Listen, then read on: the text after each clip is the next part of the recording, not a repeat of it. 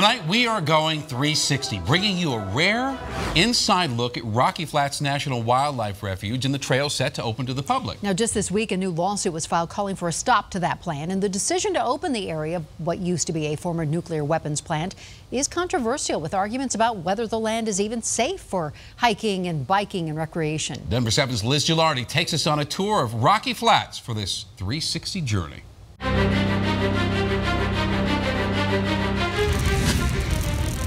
A true look inside the controversy, behind the gates at Rocky Flats, behind this sign that says closed to the public. Let's start with new opposition this week. Activists filed a lawsuit. They don't want any recreation on this land.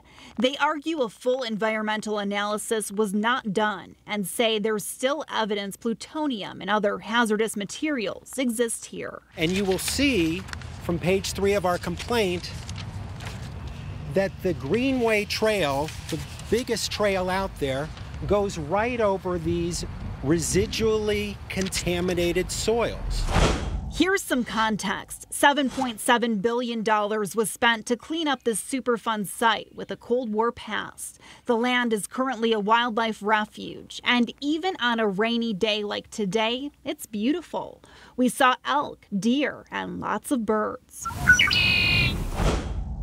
And how about this for a different view? It's the Lindsay Ranch Loop, a 1.2-mile trail set to open to the public. The U.S. Fish and Wildlife Service can't talk about the pending litigation, but said it would not be proposing to open Rocky Flats to public access if they weren't confident that the area is safe for public use.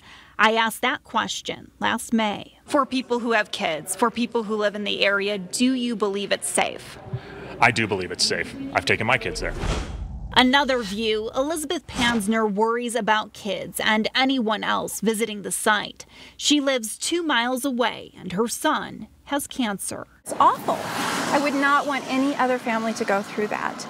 And they will say that there's no connection, but it's rare cancer. And so there's not enough studies on the rare cancers.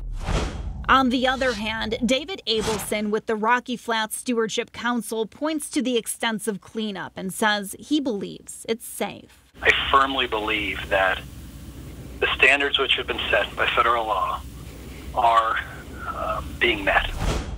Let's bring it back. Hiking at Rocky Flats is ultimately your choice. Do you want to go? Do you think it's safe? Liz Gilardi, Denver 7. So what do you think here? Would you hike there? Will you hike there? Are they right to file this lawsuit? Email us 360@thedenverchannel.com. You can also send us a message on Facebook or Twitter, and I promise you we read them all.